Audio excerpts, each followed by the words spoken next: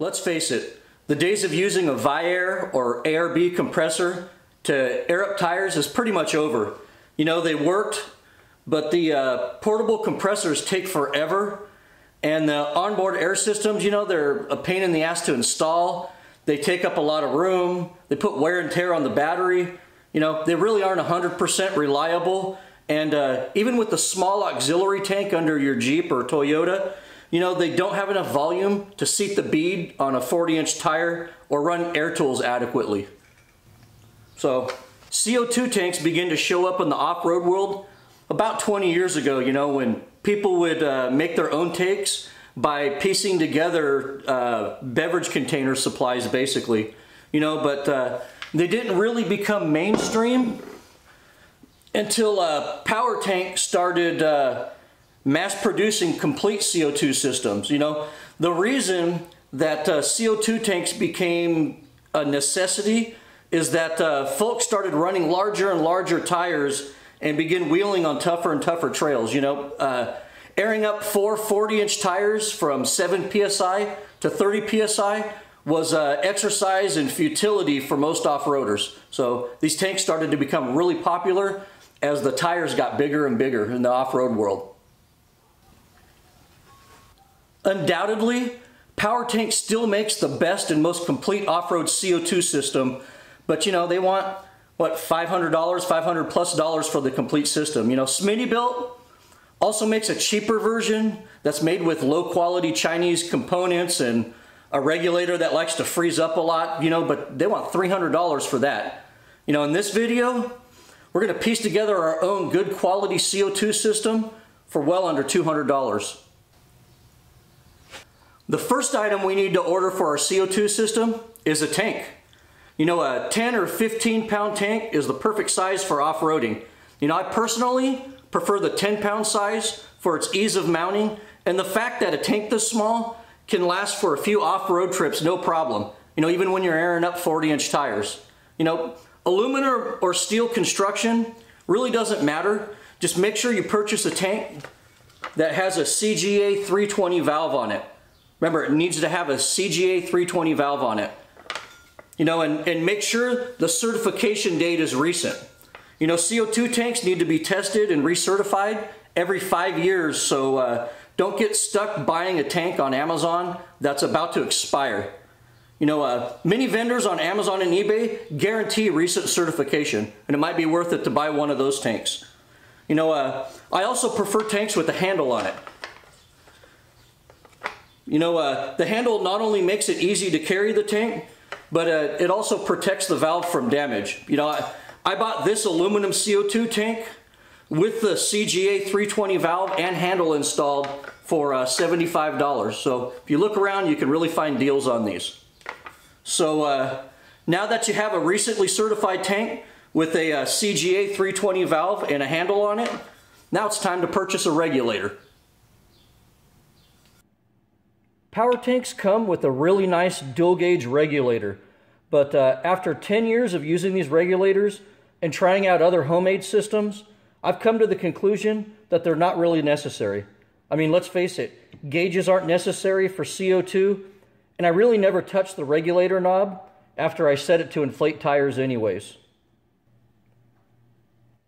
A simple and inexpensive fixed 150 psi high flow regulator is all you're ever going to need for filling up big off-road tires and for running power tools. This regulator can be had for around $40 on eBay or Amazon. Matter of fact, this is the same exact regulator that Poly Performance sells and rebrands. So this is a really good regulator. You know, I also added this $15 2000 psi gauge to the regulator so I can verify when the tank is empty.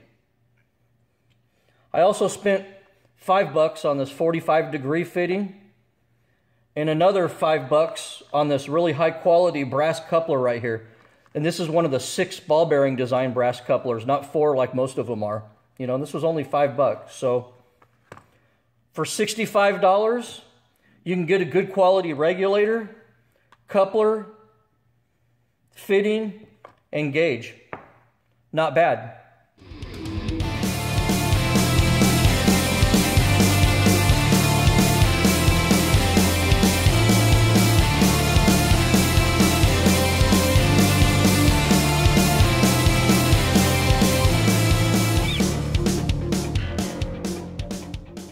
This is what the regulator looks like with the gauge and coupler installed. Basically, this is ready to go into the tank now. At this point, you should weigh the tank empty, but with the handle and the valve still on. Take the regulator off. Now, when you weigh this, you want to mark the tank with permanent ink. This particular 10-pound aluminum tank with the valve and the handle and all the hardware for it weighs 14.5 pounds. You want to mark that on the tank because this is the only way you're going to know how full your tank is, and the only way you'll know for sure if you're being ripped off by the place that fills up your CO2 bottle. You know, remember, CO2 is not compressed air. It's liquid inside this tank that boils off gas to maintain a certain pressure. You know, under normal temperatures, usually the pressure inside a tank like this is going to be between 800 and 900 psi, but it can be as high as 2,000 psi on a 120-degree day out in Death Valley, you know, and as low as, you know, 500-600 psi on a freezing cold day. So it varies depending on temperature. This gauge right here, you know, is essentially useless for determining how full the tank is. You know, this gauge will not tell you how much CO2 is in the tank. It'll only tell you if your tank still has liquid in it or not. Therefore, this gauge really isn't necessary at all. The next thing we need to get is a hose. You know, I prefer a recoil hose like this for this application due to the simplicity and the space-saving nature of the hose. You know, be mindful that most quarter-inch recoil hoses are only rated for 120 psi, and you want more than that. I recommend a good hose rated for 200 psi. You can read that on there. I bought this 200 psi recoil hose on Amazon for $10. It gets pretty good reviews.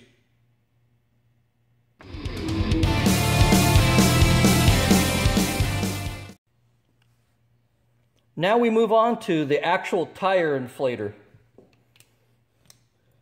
You know, you can get an expensive American-made $200 digital gauge, you know, on down to a simple $4 ball chuck. You know, but for this build, I went with the Jayco digital gauge. You know, I purchased this digital tire inflator off of Amazon for $38. It gets excellent reviews and seems good so far. I've used it on my old power tank a few times, and it seems really good and really accurate. It comes with a great chuck design. I really like this. But if you have really hard to reach valve stems, like the ones on Becca's Method beadlocks, these lock-on ball chucks are the cat's ass. So I'm going to put one of these lock-on ball chucks on there instead for those hard-to-reach valve stems.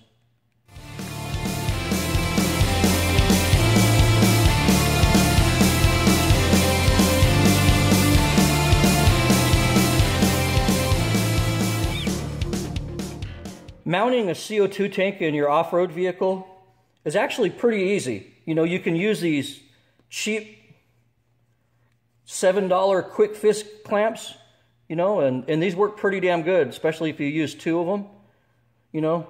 Or you can opt for one of the pricier metal mounts, you know, from ProComp or Power Tank, and these are pretty cool too. You know, but pretty much you can mount these tanks anywhere. So here's the completed CO2 system right here. And, you know, as you can see, went together really well. You know, and even though it's $120 cheaper to put together than the low-quality Smitty-built kit, it's actually built with high-quality components. And the whole system balances out really well. You know, this 150 PSI regulator right here is absolutely perfect for airing up big tires or even seating the beads on top big tires, and you know, it'll run power tools too, so you know, there's no need for an adjustable regulator. And you know, I'm really happy with this Jayco digital gauge. Seems to be pretty accurate so far, and I really like this system.